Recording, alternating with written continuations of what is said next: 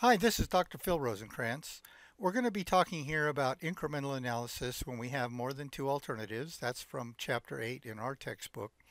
We're also going to be talking about a few other of the financial statistics that we use from Chapters 8 and 9, and also bring back some from Chapter 7.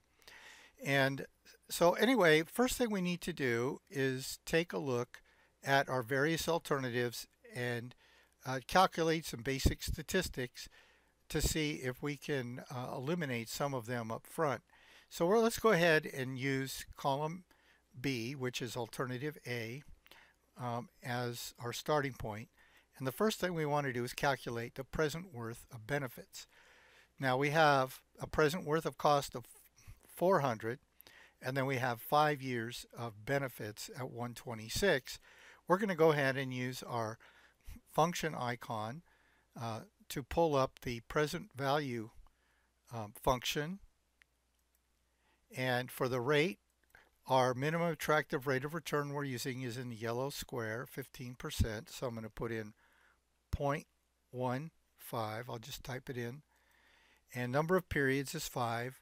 And for the payment, I'm going to go ahead and address cell B3 because we want to be able to use indirect addressing here and say OK.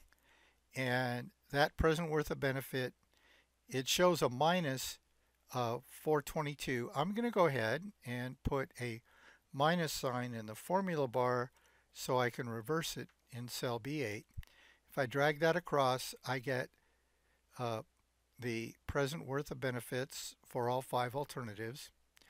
Now I can calculate the benefit cost ratio. I have the present worth of benefits and the present worth of costs for all our alternatives. The present worth of cost is in cell A2, year 0. So I'm going to say equals. I'm going to use a minus sign because I want to reverse the sign and get a positive number. B8 divided by B2. And I get 1.06. And then rate of return, I'm going to go back to my function icon, choose the IRR, internal rate of return function, OK. And the values I want to block are years 0 through 5. Hit OK. And I get 17.3%.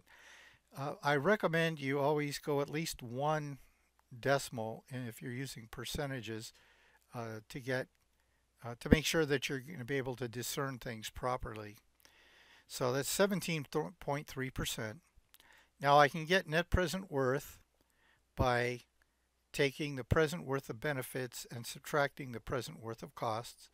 So that equals cell B8. And because present worth of cost is already a negative, I'll say plus B2. Okay. Oh, all right. Plus. So it's 22.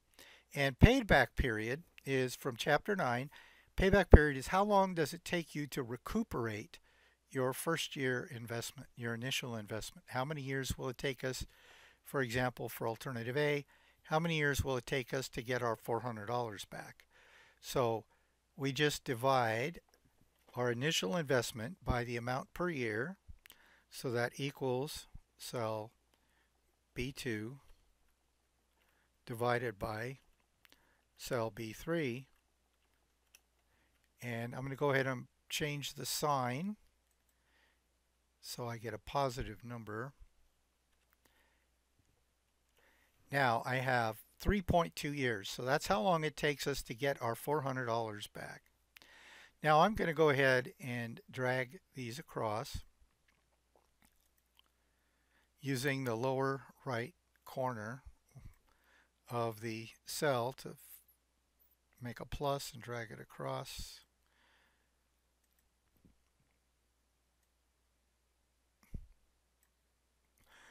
Okay, so we've calculated a lot of statistics for these 5 alternatives, and let's take a look at what we have here.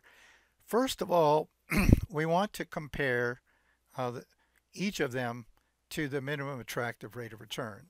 The MAR is 15%, and 4 of them are above that, and alternative B, 11.9%, is below that. So we can reject alternative B from our um, incremental analysis right away because it's never going to meet the MARR and it can't beat any of the other alternatives as being preferable. I'm going to go ahead and fill that column in with a color just to kind of separate it from the others. So we have 4 alternatives left and we want to do incremental analysis. So it's similar to chapter 7. We do them a pair by pair, but we start with the 2 lowest cost, first cost alternatives and compare those, and then we work our way up with the winner of each increment going against the next higher cost. So make sure that you don't just start taking columns and comparing them, A to C, winner to D, winner to E. You might accidentally get the right answer, but our method to get the right answer, we have to start with the 2 lowest cost, which are E and C. So we're going to take E minus C as our first increment. So that equals, to get the difference between the two, so that equals F2 minus D2. And so our first incremental amount for first year cost is minus 100, and then we'll go ahead and drag it down and get the increments for each year. Now what are we looking at here? What we're looking at is this. The cost to go to alternative E over C is $100, but we get $32 a benefit, net benefit for each of those years. The question is whether or not this extra 100 is worth spending. So let's look at a few of our statistics here. We have, there's the present worth of benefit. We have a benefit cost ratio of over 1. And the incremental rate of return is 18%. Now 18% is greater than 15%. So that means we're getting a really good return on our $100 extra. So we're going to retain a higher cost alternative, which is E. And I'm going to go ahead and get the net present worth of benefit to show that it's positive. Okay. So for my next increment, I want to compare E, the winner, I'll put that here, to the next higher cost, which is A, 400. So I have A minus E. A is B2, so that equals B2 minus F2. That's a $200 jump. Drag this down. $57 for each one. I'm going to go ahead and drag these over.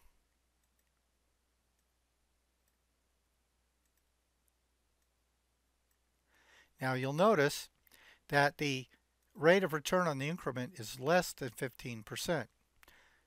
Also notice that the benefit cost ratio is less than 1. So that's pretty much what you'll find. The way this works is if you're below the MARR, then the benefit cost ratio is below 1. Let's look at net present worth, as long as we're here, of the increment. And you'll notice that that's a negative number because we're less than the MARR is less than 15%. So because we did not reach the MARR, we reject the higher cost alternative, and E is our winning alternative. Now we're going to compare our final competitor, D to E. Make that a D here.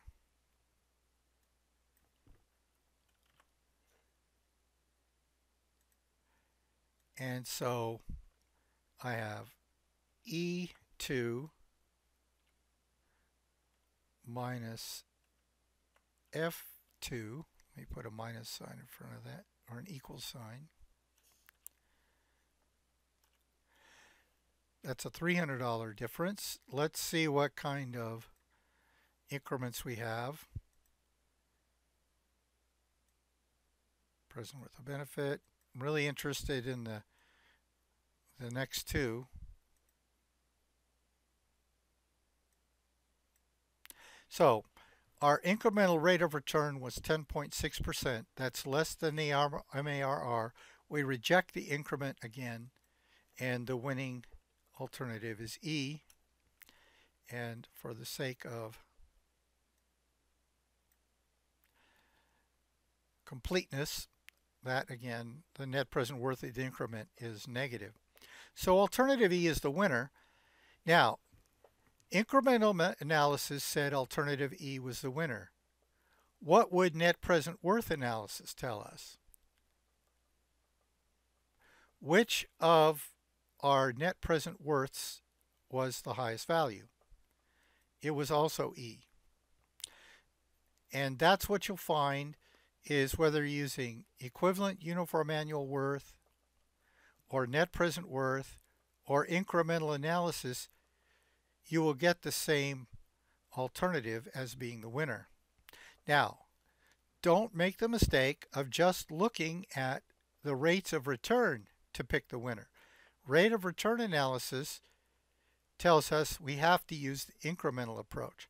If you just use the highest rate of return, that's alternative C, 24.8%. But it's not the best use of our money. So that's what we're doing here, is finding what's the best overall use for our money. What will get us the highest return on our investment? And in this case, it's alternative E. Spend $300, and then instead of spending $400 or $500, we're going to save that extra money and spend it somewhere else where we can get the MARR, but we want alternative E. Now let's look at payback period. Payback period kind of alludes to the idea that the faster you get your money back, the better the alternative, and that is alternative C. But we've already shown that with the other techniques, we don't get alternative C. We get alternative E, which is a 2.9-year payback. So just getting your money back the fastest doesn't mean you're getting the highest rate of return. Now, a quick comment about payback period. Used all by itself is a terrible way to run your business, but you can use it in conjunction with one of the other techniques if you're trying to call out projects that have real long payback periods because you're cash poor. So I think I've mentioned that somewhere else. So this is incremental analysis, and hopefully this will kind of pull things together for chapters 7 through 9 and make sure that you understand this.